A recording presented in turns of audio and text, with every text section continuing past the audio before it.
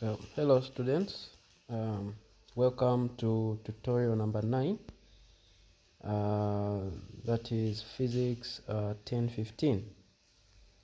So tutorial number 9 is based on mechanical properties of matter, and I think we are also going to look at a bit of fluid mechanics.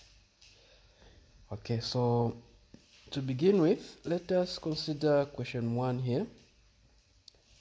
Question 1 here requires us to calculate the pressure 150 meters below the surface of the sea.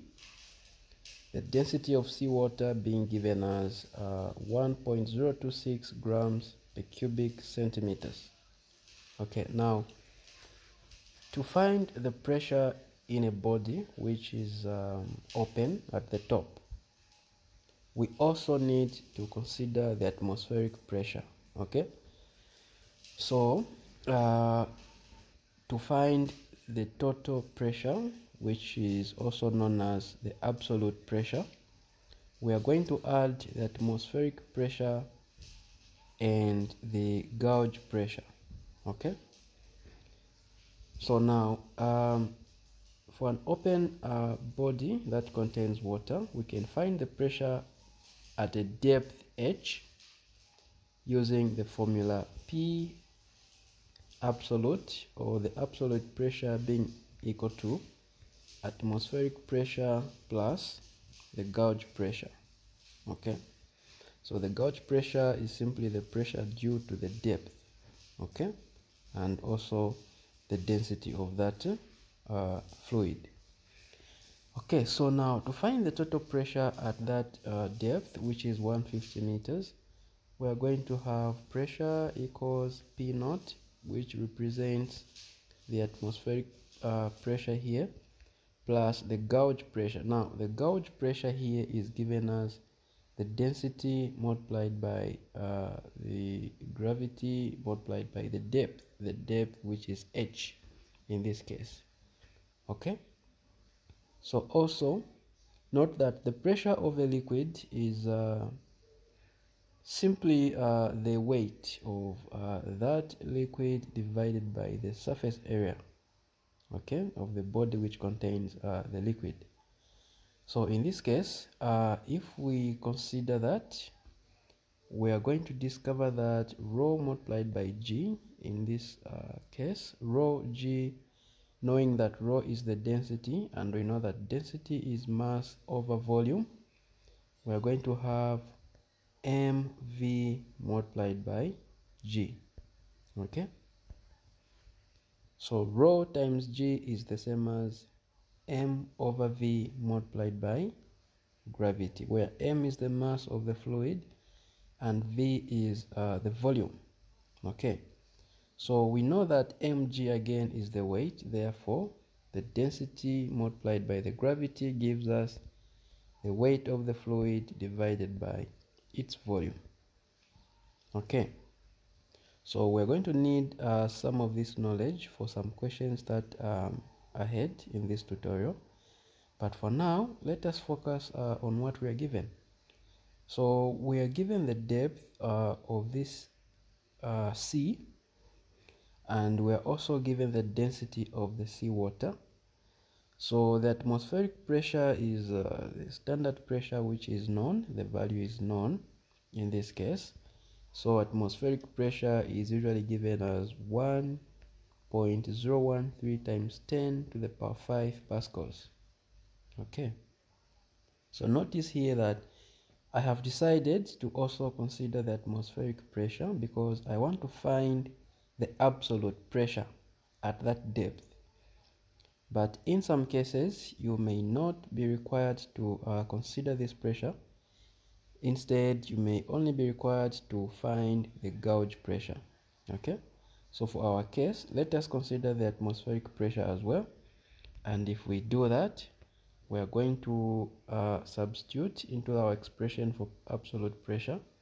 We find absolute pressure equals atmospheric pressure, okay, atmospheric pressure plus the gauge pressure, which is given by rho, the density, Now notice the density here, that it has been converted from grams per cubic centimeters to kgs per cubic meters.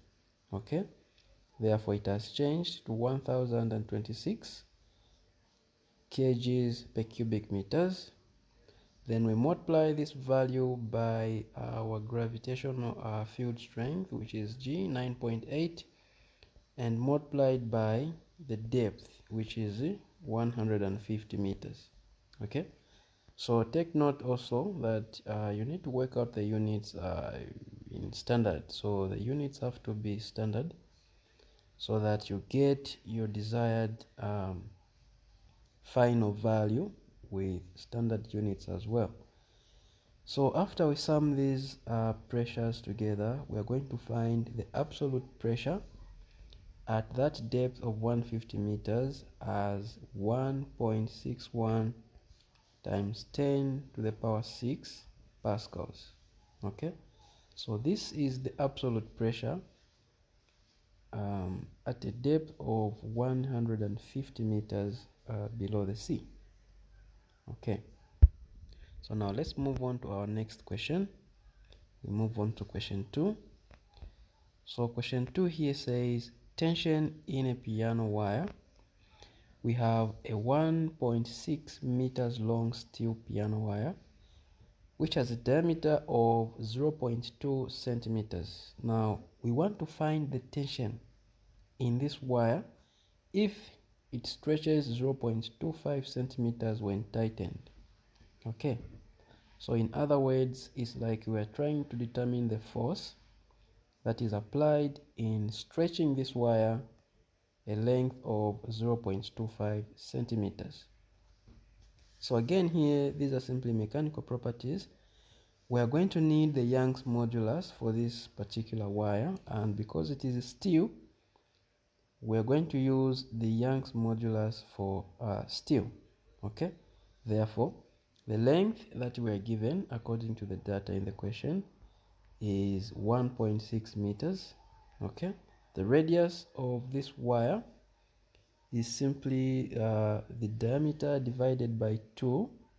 We get 0.1 centimeter, but we have to convert that to meters. Therefore our radius becomes 1 times 10 to the minus 3 meters.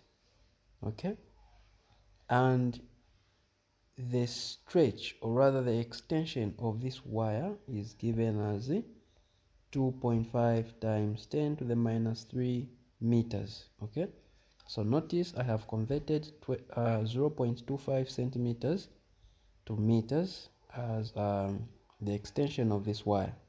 Okay, again we also need to take note that the Young's modulus for steel is given as 2.0 times 10 to the 11 pascals. Okay, so this is the value of the Young's modulus for steel.